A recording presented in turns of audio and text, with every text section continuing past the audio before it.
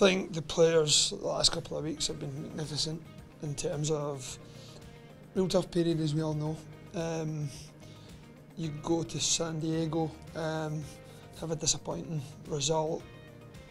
I think the performance was probably enough to get something straight back. You're into a big game here, put in a lot of effort, don't get any rewards.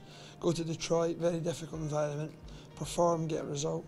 And then they've trained so well this week, James. So then to go out and take all the training onto the field was so pleasing to see. So a lot of them should be very pleased with their week's work and their performance tonight. And as we know, it's about building on that and sustaining it.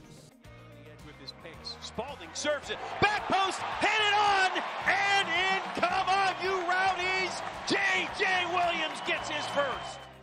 Feeling good. I think one thing you have to keep in mind is it's early on, and we have everything to play for. So I think that for us, it's just every day, winning every day, and it sets us up.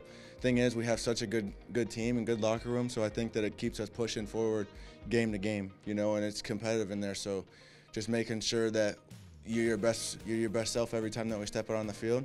It prepares us for performances like tonight. You have to try and get it over and down. And they're able to. Dennis scores. Yeah, it's really been a team performance the last two games. 2 clean sheets, which is massive. Credit to the defence. They're working really hard to make sure everything's secure, and we're not giving up chances either. So, yeah, we can take that into the coming weeks and be proud of that. But we got to keep turning up when it counts.